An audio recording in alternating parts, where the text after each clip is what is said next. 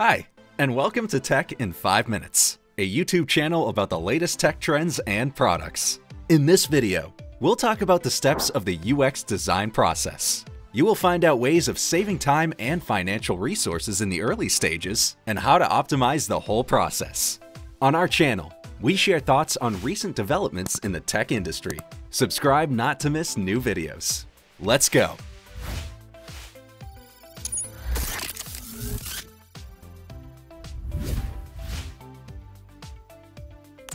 UX design can be overwhelming because there are so many steps that have to be taken into account. However, you can make it easier by breaking down the process into smaller, manageable chunks. The first step is user research. Besides traditional interviews, focus groups, and surveys, the Jelvix team uses such models as user personas. Personas represent average users of an application. In the description, a designer should include needs, motivations, skills, demographic data, as well as social and family status. 2. User journey maps. This is a model of typical users' behaviors with the product or service. Here are the following types of user journey maps. Customer journey maps. We show user interactions with the app or website. Service blueprints. A simplified representation of functionality and interface. Experience maps that provide all possible scenarios of users' experience. Spatial maps, 3D models with the description of typical user experiences, and mental model diagrams that describe the user's behavior, motivations, needs, risks.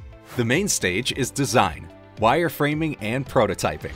A wireframe is an essential mock-up with the main design elements and functionality of the product.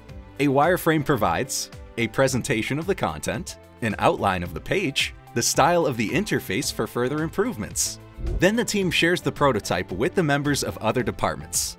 After you've collected advice from them, you can also present the prototype to the focus group. Don't forget to record their feedback. Then it's time for a second wireframe iteration. What is the effective prototyping, you may ask? An effective prototype is able to fulfill the following goals: testing basic product version, making sure the entire team agreed on the same functionality and key design elements, workload planning. The Jelvix UX team facilitates the process by breaking the prototyping stage into several steps, based on the type of prototype deliverable. There are two main kinds of deliverables: low-fidelity and high-fidelity prototypes. Low-fidelity models omit all details and provide the basic representation. These are typically either hand-drawn images or geometric projections.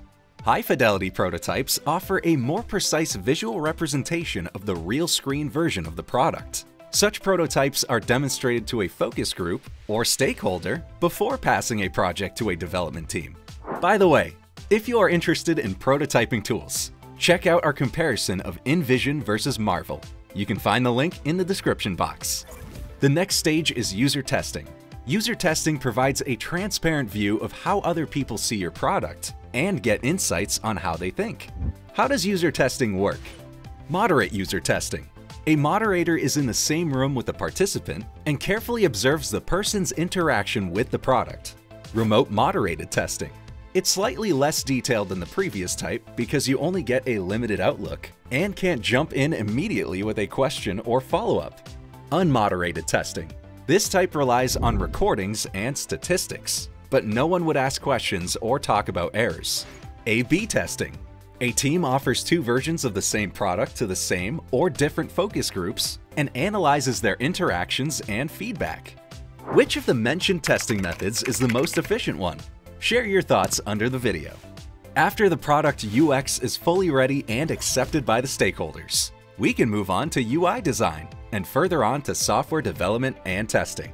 After the product is ready, it's time for the beta launch. You should release the product to a small group of people who will test the first version, detect bugs, and report issues.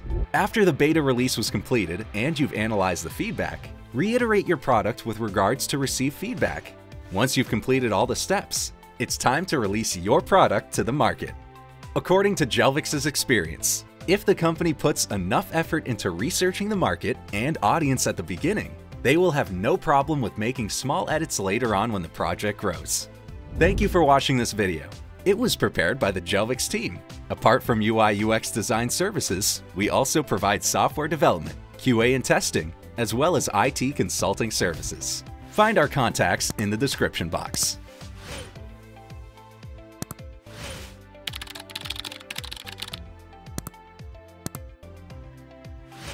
Don't forget to hit the like button. Also, make sure you are subscribed to our channel if you don't want to miss our upcoming videos on the latest tech trends.